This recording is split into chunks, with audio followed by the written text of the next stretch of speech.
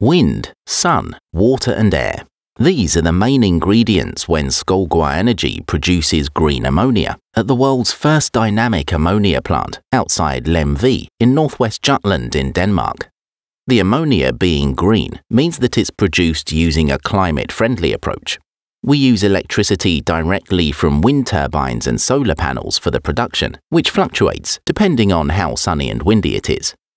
The electricity is used to split water into oxygen and hydrogen. The hydrogen is then used in the next stage. We also use nitrogen, which we extract from the air using filtration.